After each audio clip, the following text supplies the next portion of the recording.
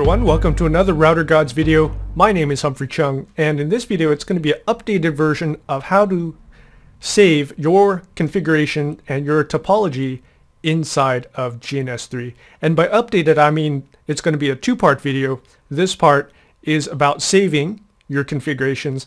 In part 2 I'm going to show you how to get your configurations back. So we've got our 3-router topology up. This is from a previous video. And we've already configured our routers. I'm going to just pull in one of these console windows so you can see there I've got a decent configuration. It's not that bad. It's probably just like 5 lines of configuration. But it's something we might want to save. Maybe we don't want to keep typing this in. So the first step to saving your GNS stuff is you go into your console windows and you've got to do a copy run start or a write mem. They basically do the same thing. So go to R1, do WR, go to R2, WR, and go on R3, WR. This is a very, very important step. You need to save your configurations inside of the virtual router before you can extract them out and save them to a folder on your computer. So we've done that.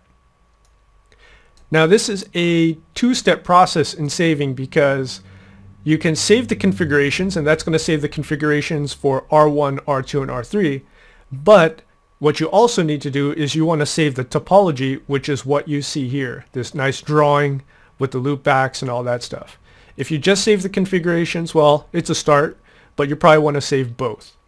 So to save the actual topology that you see here, you're going to go up to File, Save As.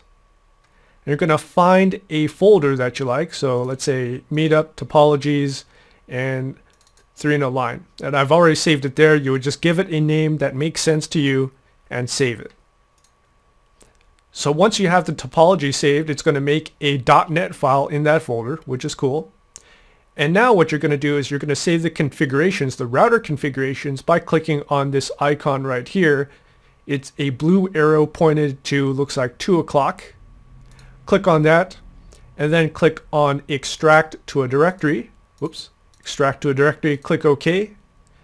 Find that same folder that you saved the topology. So I've got Meetup, Topologies, 3 in a line, and click OK. After you do that, you might want to do a quick verification by going up here.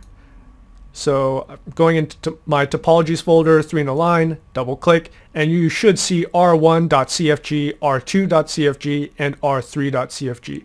If you want, you can double click on them and Notepad will open up hopefully, and you can see your configurations right there. It's always good to verify that what you've done actually worked and a file actually saved to those folders.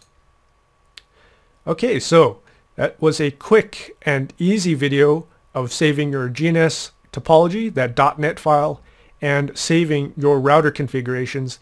In part 2 of this video, I'm going to show you how to get those configurations back. Thanks for watching.